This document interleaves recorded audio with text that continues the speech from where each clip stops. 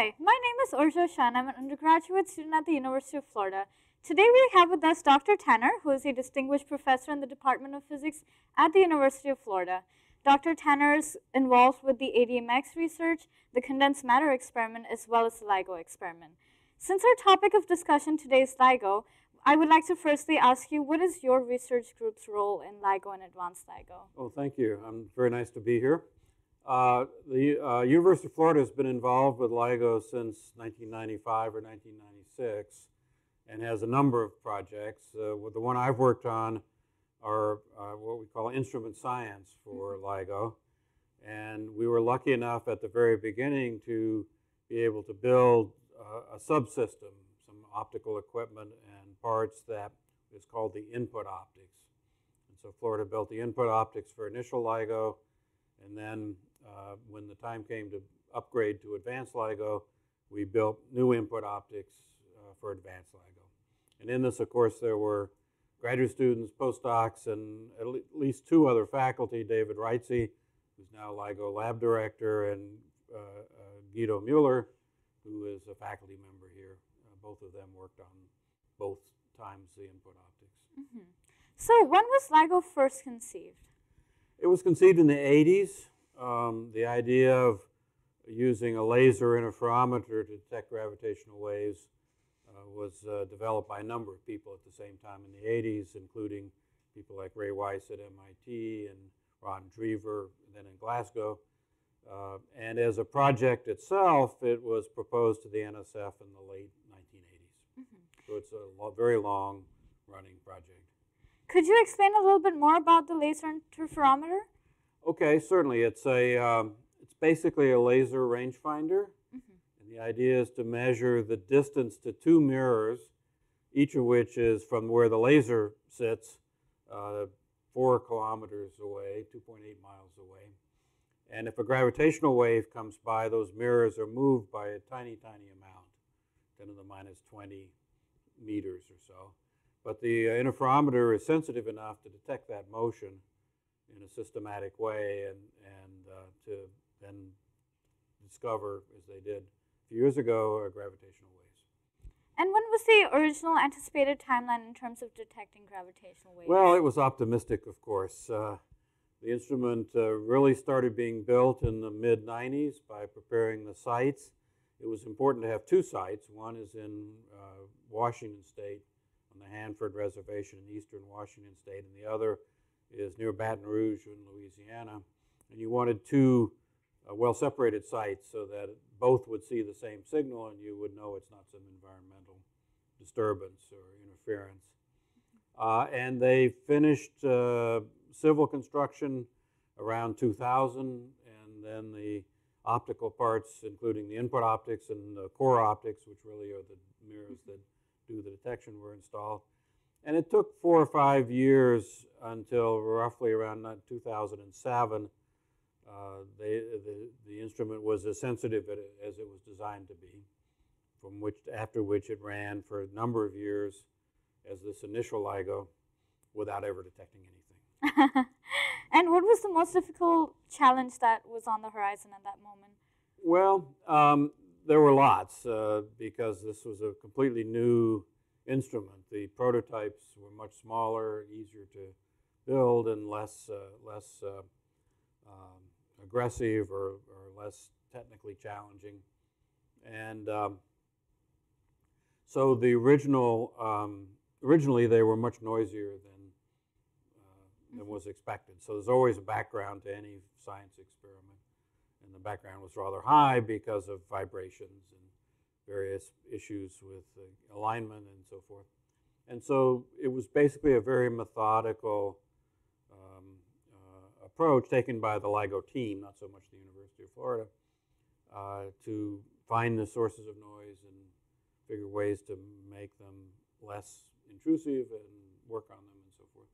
How long did it take to overcome this challenge, and what allowed for this breakthrough? It was about 4 or 5 years, and it was just hard work by a few people. I can point to Rana Adkahari, who was an undergraduate at the University of Florida and worked in the LIGO lab before he went to graduate school at MIT.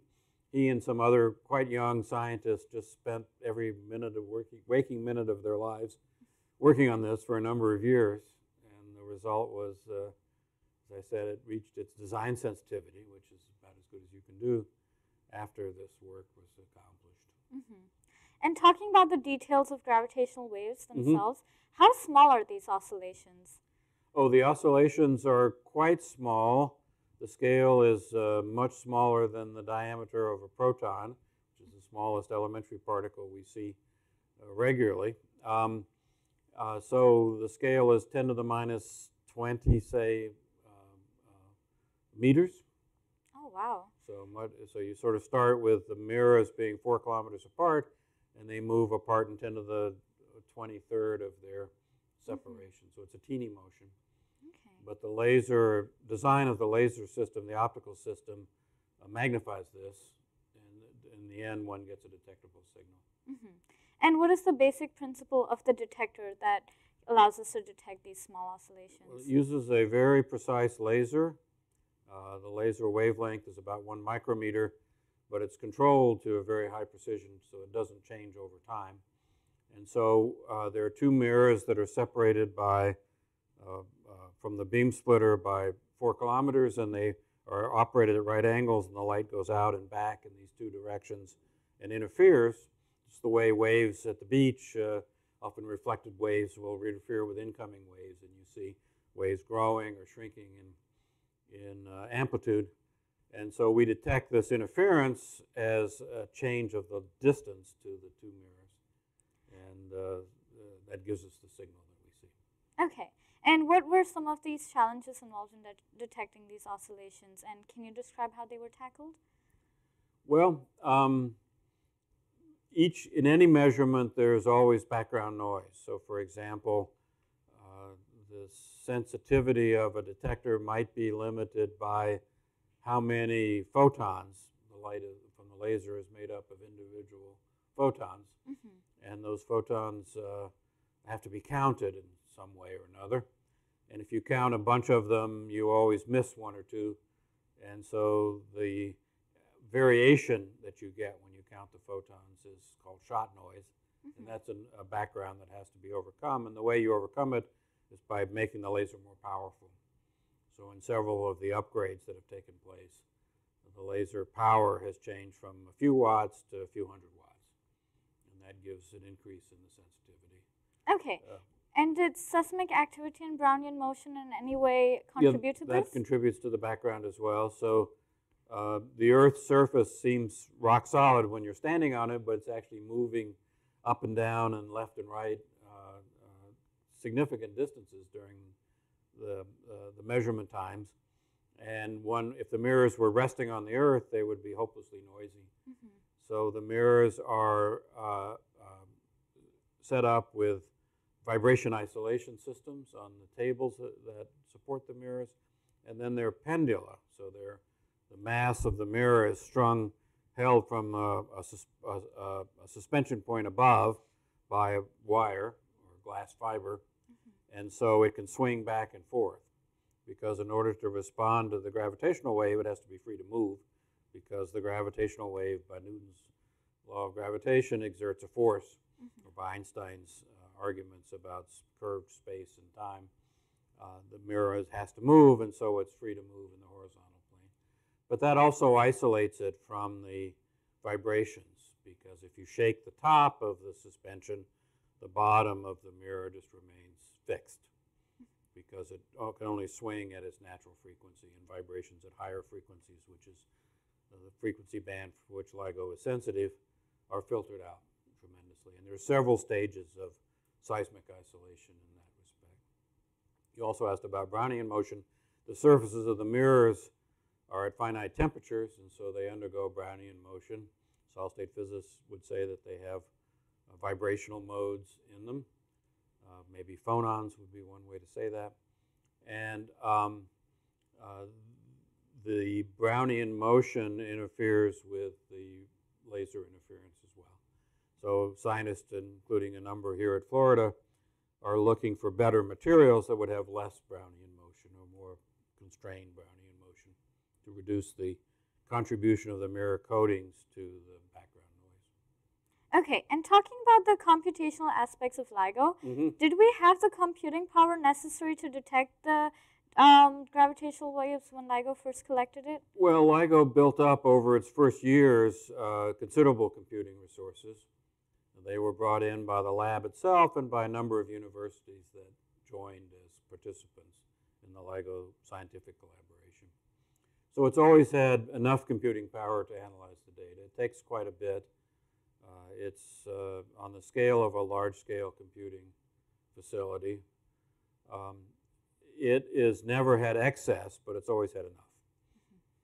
Can you talk more about this computing software that LIGO uses? Well, one of the more interesting ones was written here at the University of Florida. It's called Coherent Wave Burst, and it was developed by Professor Sergei Klemenko when he was a scientist with the LIGO group, and Professor Mitzelmacher was the principal investigator and one of the leaders of this project. And Coherent Wave Burst looks for, as its name suggests, bursty type signals. So when two black holes, we see two black holes in this picture behind us, orbit each other and then collide, they produce a burst of gravitational radiation that lasts perhaps a second or so, maybe much less than a second. And Coherent Wave Burst looks at the two interferometers' output in a coherent way. That's what the name coherent does, to detect whether they both saw something that was similar between the two interferometers. And Sergei's program was the one that detected the first observation of gravitational waves back in September of 2015. It was the only online program that detected this very important event because it was the initial observation. And so it requires to look very rapid rate at the output of the interferometer, receive that data, filter it in various ways, and then combine it with the output of the other interferometer, allowing for the light travel time or the gravitational wave travel time between the two sites, because they are separated and it takes time for a signal to propagate from one to the other. What % of the collaboration is devoted to tackling these computing issues? That's a good question. Maybe 60 or 70% of the collaboration, known as the LIGO scientific collaboration, has about 1,200 people in it, is on the data analysis side. So they're devoted to analyzing the data in various ways, and there are a number of so-called pipelines that take the interference from the interferometers and search them for gravitational waves of various types. So 70%, 600 or 700, 800 people, and then the remaining people are considered instrument scientists who work on the instrument side, improving it or understanding what its properties are, characterizing the performance, and so forth. Now, talking about the next step in LIGO, could you describe more about advanced LIGO? Okay, good. Yeah, advanced LIGO was conceived as a natural upgrade to the initial LIGO. So in some ways, initial LIGO was built as simply as possible to do the job of putting these two 4-kilometer instruments together and getting light from the laser to the detector. And advanced LIGO, a number of improvements were made. As I already said, the laser became more powerful.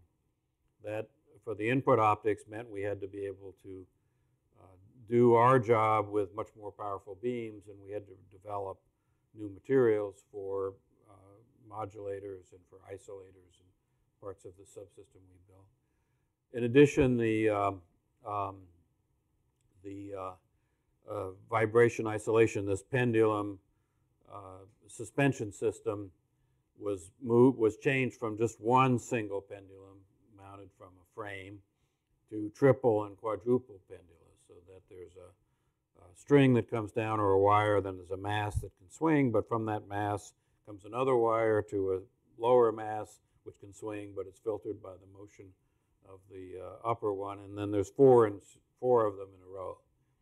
And this made a huge improvement, especially at lower frequencies where the ground vibration is the most intrusive. Okay. And seismic platforms were improved, detectors were improved. So the whole optical system was rebuilt in a much more elaborate, difficult to make. But in the end, once advanced LIGO was built and installed, the commissioning went much faster than initial LIGO, largely based on the experience that the whole collaboration had with operating one of these interferometers. Okay. And what are the known technical difficulties in bringing advanced LIGO online? Well, there was the seismic isolation was a technical difficulty. Handling high laser powers. We have 100 watts of power in a little beam that's maybe a millimeter or two in diameter, and the materials, the mirrors, the transmissive optics like lenses and crystals that are used in making the electro-optic modulators or the Faraday isolators, had to be able to transmit that power not only without damage, but without distorting the beam. Mm-hmm. And so we explored a variety of materials that could be used at these higher powers, developed ways of compensating for the thermal effects. Said the people who made the mirror coatings had to develop higher quality coatings that would be less likely to damage, so forth and so on. Okay. And LIGO is not the only gravitational wave detector, although it was the first online. Right. What sort of technical difficulties are being tackled as new detectors are becoming online? The third detector to come up is called Virgo. It's a 3-kilometer instrument, 2 arms like LIGO, in Cascina near Pisa in Italy. So it's kind of fitting that a gravitational wave detector is near the Leaning Tower of Pisa. And it has been operating in coincidence with LIGO for about 2 years now, including in the current ongoing, just begun, third observational run. It's slightly less sensitive right now, but they're making great progress on it. A fourth detector is called Kagra. It's in Japan, in an underground mine in Kamioka. And Kagra is 3 kilometers also, but they had to dig a tunnel to make it underground. And they are making progress in getting Kagra. Kagra's actually more or less finished and in the commissioning phase. And by being underground, they hope to avoid some of the seismic, and it seems like by the tests that they've done that they will avoid some of the seismic interferences that the surface detectors have. Mm-hmm. But they have to face being in this tunnel underground. And it's a fifth detector is likely to be built in India. It's been approved by the Indian government, and it is in the process right now of making getting the site prepared, making the concrete strips that the beam tubes go on, making the vacuum system, mm-hmm. making the buildings, that sort of thing, what one might call civil construction. Okay. And to conclude today's talk, could you please summarize the technical difficulties and challenges faced by LIGO? Well, LIGO will continue to be in the noise hunting game. So one can predict the effect of, say, the coating thermal noise due to Brownian motion, or the vibrations that are brought up through the seismic isolation to the mirrors. And then one tries to see whether making some changes, which could include changes to the electronics that control the position of the mirrors, or changes to various damping or springs and so forth in the vibration isolation system, like you would change the springs on your racing car, and then see whether those changes make an improvement in the actual performance. And advanced LIGO is close to its design sensitivity, but it still has a little ways to go. Mm-hmm. Well, thank you so much for being with us here today and talking to us about LIGO and its technical difficulties. Lastly, where can our viewers find your personal information or your website to find more about the work you do? Okay, thank you. Thank you for having me here. It's been fun. I'm on the physics department website, so you go to physics, and then you go to faculty, and you find Tanner, and then you click on that, and you find the department's version of my website. But there's a link somewhere there that says personal site. There's also a Dark Cosmos website hosted at the university, at the physics department, which has more information about the LIGO group and other groups looking for gravitational waves and dark matter. We will be sure to include all the links in our description box below. Thank you so much for watching this video with us today. Thank you.